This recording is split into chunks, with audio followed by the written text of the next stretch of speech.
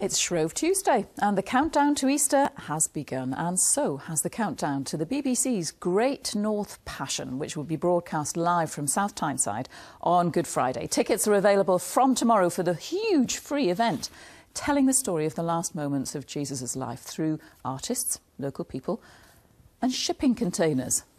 Here's our arts reporter, Shruna Saga.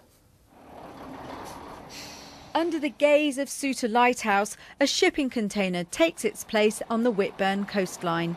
It's one of 12 being placed in communities from Sunderland to Northumberland to be turned into works of art, each one representing a station of the cross for the BBC's Great North Passion. This is a hugely ambitious project. We're asking the people of the North East to tell the story of the Passion, the story of Good Friday when Jesus went from condemnation to being crucified. And basically we want them to tell that story by collaborating with artists. Like Joseph Hillier from County Durham. I've got to make a piece of sculpture, which I'm imagining at the moment is going to be at the end of this space. And what are the themes that you're exploring in your art? Well, normally I don't approach death, but this is, it's kind of unavoidable when you're talking about Easter and Good Friday. So I really have to face this kind of very dark theme.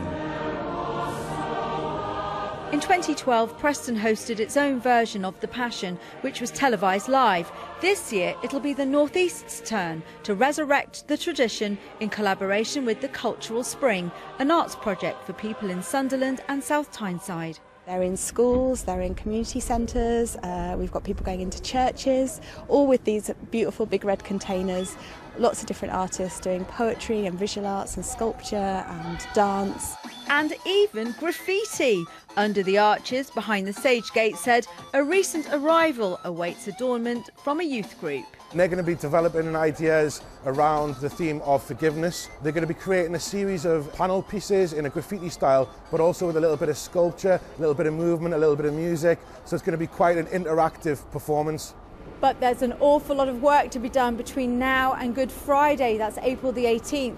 All 12 containers will have been completely transformed by then and transported to Bents Park in South Shields to join 60 more containers and be arranged in the shape of a cross, which will form the backdrop to this year's live broadcast of the Great North Passion. Shruna Saga, BBC Look North, Gateshead. Well, to find out how you get free tickets for the Great North Passion live event, go to bbc.co.uk/Great North Passion. The website and registration will both launch at 10 o'clock tomorrow morning.